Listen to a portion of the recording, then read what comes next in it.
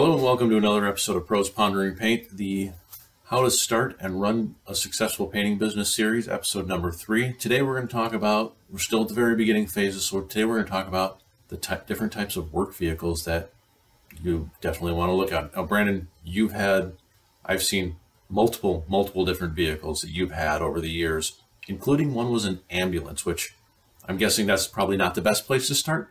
So what do you recommend? The big choices are, do you get a truck or do you get a van, right? And no matter what I say from this point out, let's all agree that trucks are just cooler, right? They're a lot cooler. However, are they more practical? That becomes the question. So when you think about this, as far as accessibility, right? Now, granted, you can have a truck, you can have the topper with all the little doors that open and close, but for me, I choose a van, and there's a couple of reasons for that. Number one, it offers more space for shelving, right? Because you can have shelve from floor to ceiling, so to speak, and it can be taller. I can crouch and walk into my van and look at everything and grab what I want.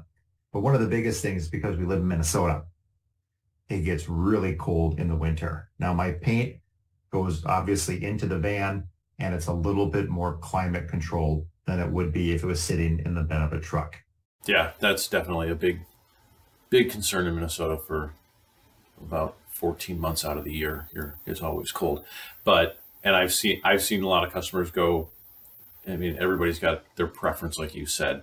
And I've seen them bounce between a truck or a van, minivan, a full-size cargo van. And when you're starting out, you might not have the luxury of choice. It's whatever you've got. But I agree with all of your points, and I can't argue it other ways. Some have, SUVs, small SUVs, or full-size SUVs, which is essentially kind of like a van. It's really kind of utilizing the vehicle that you have access to, and then also really what you get comfortable to. And to your point about the climate control, there's been lots of times where I've seen guys, we load them up with paint and they've got it all in the cab of their truck, and all the rest of their tools are in the back of the truck, but due to the temperature, they're trying to keep it down. And even in hotter climates, you have to take into account. So if you're in Arizona, it gets to 110 down there. You want to have that paint in a more climate controlled type vehicle versus the bed of a truck where it could be 150 degrees in the bed of your truck. That's not good for the products either. So those are all things that you have to take into account. Also getting around. And I've seen very organized vans. I've got a customer who here in Minnesota, he's got one of those really cool Mercedes vans, and he's got $30,000 worth of cabinets in it. Everything's labeled. It's got its own little place. You could go in there and eat off it. It's pristine and clean. Granted, he's been in the business for 20 years, and he's reinvested very well into his business, and he's very successful, so he does that. You don't have to do that. And I've seen beds of trucks or vans where just throw it anywhere. And, things are loaded and tipped and everything else. So it's really whatever kind of works and whatever you want to do, especially to start out. Yeah, absolutely. And as I said, I've had trucks before. You'll adapt to whatever you have, right? So you can make that work. You can make a van work. I just found over my 20 plus years of painting experience, a van works better for me. Trucks are cooler. In my opinion, vans are more practical. And like you said, as your business evolves, you will find out what vehicle works best for you.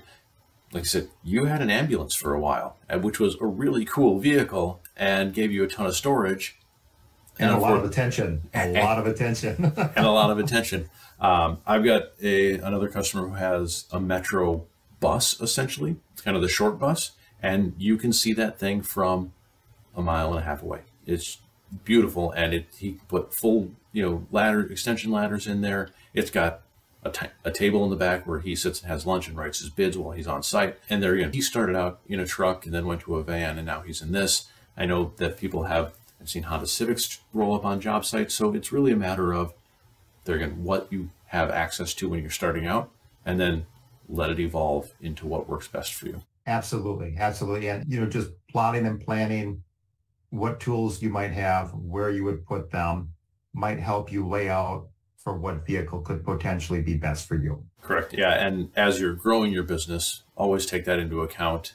If you've got ladders that you like to keep in the vehicle, make sure you get a vehicle that you can either put the ladder in or put the ladder on top of. And you don't want to get something that's, like a giant expedition, because you might not be able to get a ladder up on top of that, just because you'd have to crawl all the way up and then lash that thing down, even though you need a ladder, put the ladder on. Correct. Yeah. Granted, it would hold a ton of product and hold a ton of gear, but if you can't fully utilize it, or if it's, you're working in a downtown metro area, a Ford Expedition isn't really practical. Yeah, and that's a really good point. You have to know your area and what type of projects you're going to be on.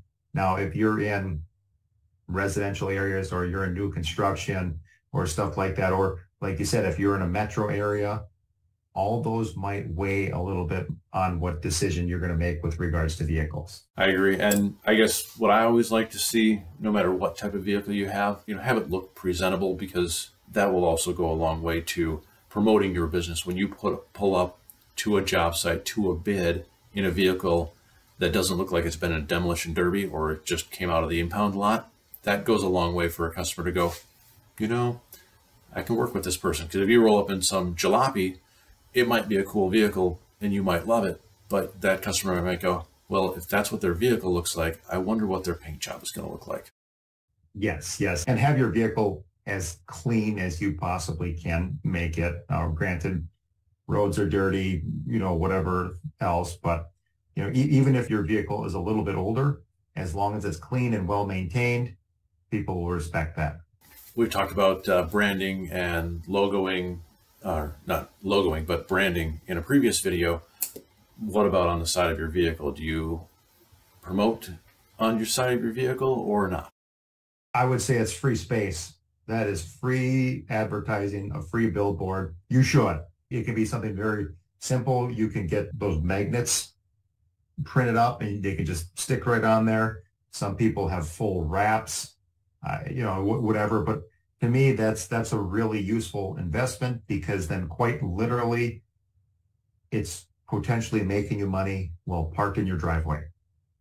Yeah, I agree with that. And yeah, the magnets are a low barrier into it, and it gets you on there. And then if, say, it's, the family truckster that you go on family vacations with, you can peel those magnets off if you want to go driving to another state, not have to worry about it or driving around town and, not want to be advertising for whatever reason. Take that off. Then the next day you go back to work, slap it right back on and go. Like I said, it's really boils down to what works best for you. Well, that does it for this episode of Starting and Running Your Own Paint Business. We're on number 3 right now, so we're going to keep rolling right through them, and we'll see you next time. As always, thank you for watching, and don't forget to like and subscribe.